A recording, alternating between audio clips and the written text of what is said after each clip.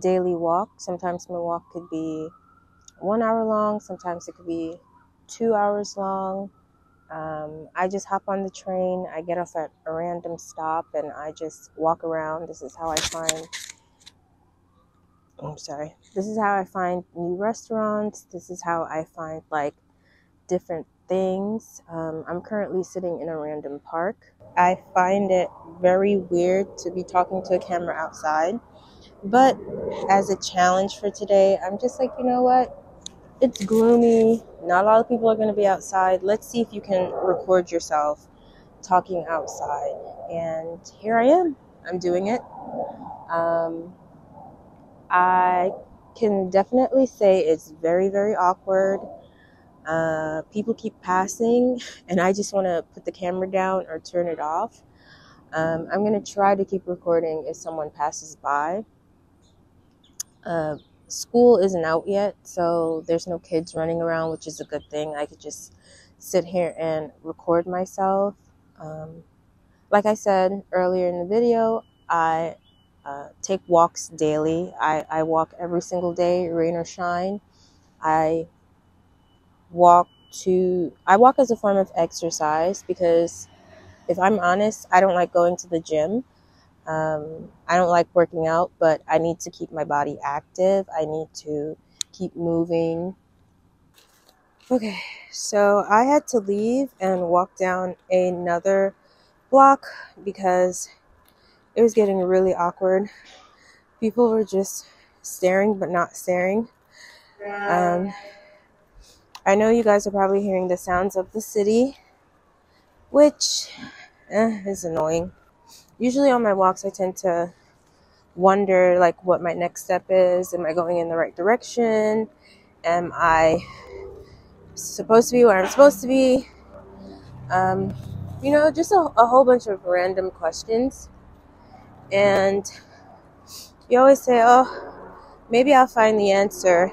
Well, not you, but I always say, maybe I'll find the answer. Maybe I'll get that spark of creativity on my walk around Brooklyn. I am so sorry if you cannot see my face, or you cannot see my entire face. Number one is cold. Number two, it is weird holding up a camera, talking and walking. This is the weirdest thing I've done thus far. And if you can hear the wind, I'm sorry. I'm wearing my mic because I know that the audio from my camera will be horrible. So this is what I'm doing. I am just venturing random neighborhoods. I'm just walking around random places. Oh, my arm. Oh, sorry. My arms are getting tired. I'm getting tired. It's time for me to hop on the train and go back home because I'm hungry. I need to eat my Vietnamese food. I should have gotten pho, but I got a sandwich instead, which I think, would be better. Again, I'm just making sure that I don't have people who, didn't ask to be on camera actually within the frame. It's the best way to find out more about your city. It's the best place to find more hole in the walls. And again, I'm sorry if I'm rambling. My arm hurts.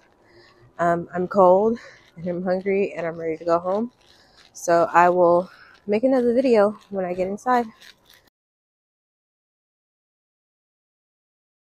I know in my last video, I must have been making a lot of crazy faces. It's because I just got my braces put on and it was very painful.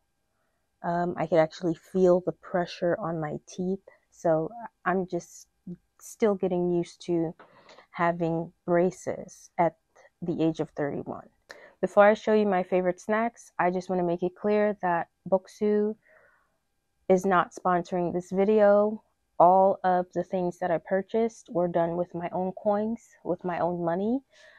I went to their authentic snacks portion of the website, and I was able to get a black strawberry, Bokksu white chocolate, which is one of their most popular items. It's always selling out. Tile Candy Black Sesame Crunch, which I think it's nice. And Funwari Mijin Mochi Puffs. I hope that I said that correctly. I'm sorry if I didn't. So the first one is going to be the black strawberry, which is basically black chocolate. I hope this can focus. So this one, it looks, it's a strawberry.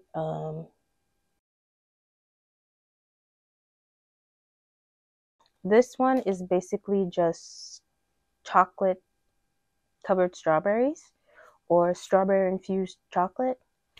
It was okay. It wasn't my favorite, but overall it tastes good. The next item I'm going to show you is one of the most popular items. It's always selling out, and that is the white strawberry. So this is what it looks like. Please forgive the lighting. And this item tastes like a strawberry milkshake or strawberry ice cream. And this is what it looks like. It looks like, you know, a plain strawberry. I don't want to hold it up to the screen for too long because it might look weird to some people.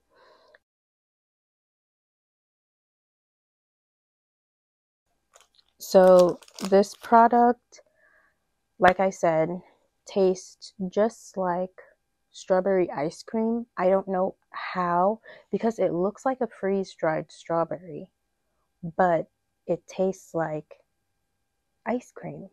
So I understand why it's always sold out. The next product is the Funwari Mijin Mochi Puffs, and this is what it looks like. Again, sorry for the lighting. Basically, it just looks like cheese puffs.